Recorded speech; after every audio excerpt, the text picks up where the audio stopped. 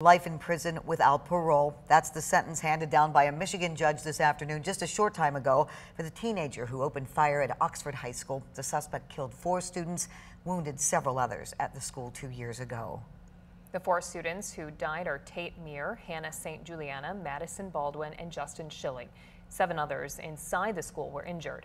Today, we also heard from some of the students who were in the school when the shooting happened, who say their lives are forever changed. The judge rejected pleas for a shorter sentence and made sure he will not get a chance for parole. More than 20 people gave victim impact statements. Some wore shirts honoring the fallen students. Today, we also heard from students who were in the building during the shooting at the school. Before my 5th hour class, me and my dear friend Riley Franz and I were standing in the hallway socializing with our peers. And all of a sudden, I thought a balloon popped. I turned and I fell right to the ground. I remember hearing screams. I saw running, but I couldn't run.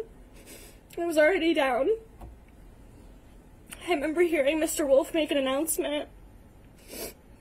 I had never heard the halls become silent so fast in my life. I felt absolutely hopeless because I could barely function in my day-to-day life. And hide the elf on the shelf creatively. Oxford shooting survivors getting emotional during the sentencing and their impact statements.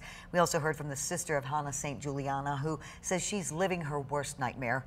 Life sentences for teenagers are very rare in Michigan since the U.S. Supreme Court and the state's highest court said violent acts of minors must be viewed differently than the crimes of adults.